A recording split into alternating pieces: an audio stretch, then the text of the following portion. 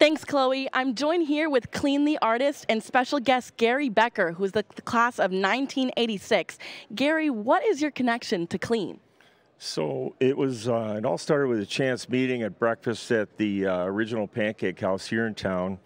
It's a place that kind of has a funny connection story with my now wife. Back when we were students here, we had our youngest son, Gannon, who is a freshman living in Soren. So we were out for breakfast and waiting in line, as many do there. And Clean had some of his pictures up on the wall, so we were admiring some of the paintings. I took a picture of one. His card was on the wall. I took a picture of it. I figured, oh. So the next day I sent him a text and say, how does one go about acquiring one of these? And I think within 60 seconds I had his whole gallery on my phone. And then my phone rang, and it's Clean. And we had a wonderful conversation, which our first one, I think it went over an hour for sure.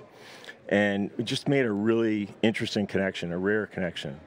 Amazing. And what do you find to be most admirable about Clean?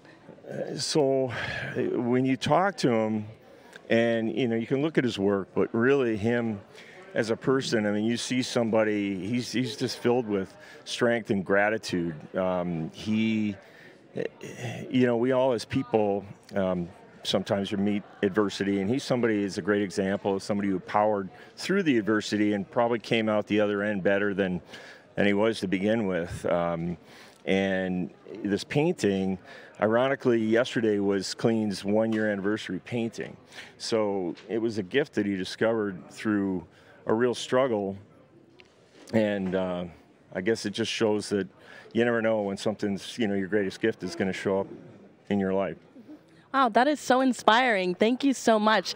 Tune in at the 11 o'clock hour to see the final unveiling of Clean's painting. Now let's kick it over to Terry McFadden. And then, not yet.